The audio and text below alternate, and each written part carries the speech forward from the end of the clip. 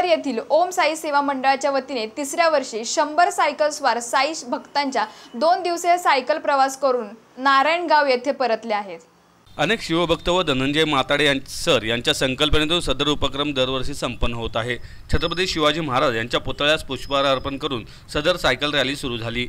जुन्नर तालुक्याचे आमदार अतुल शेठ बेनके, वेगनरचे चेअरमन सत्यशील दादा शेरकर, जिल्हा परिषद सदस्य आशाताई बुचके, मनसेचे जिल्हाध्यक्ष मकरंद भाऊ पाटे, राजश्रीताई बोरकर, कारखान्याचे संचालक संतोष नाना खैरे, नारायणगावचे सरपंच बाबू भाऊ पाटे, ग्रामपंचायत सदस्य गणेश पाटे, संतोष दांगट, ताजने हे उद्घाटन प्रसंगी उपस्थित होते। ओम साई सेवा मंडळाच्या वतीने सलग तिसऱ्या वर्षी या उपक्रमाचे आयोजन करण्यात आले आहे। या सायकल वारीमध्ये शेतकरी, विद्यार्थी, व्यापारी, राजकीय क्षेत्रातील लोक आदी सहभागी होत असतात।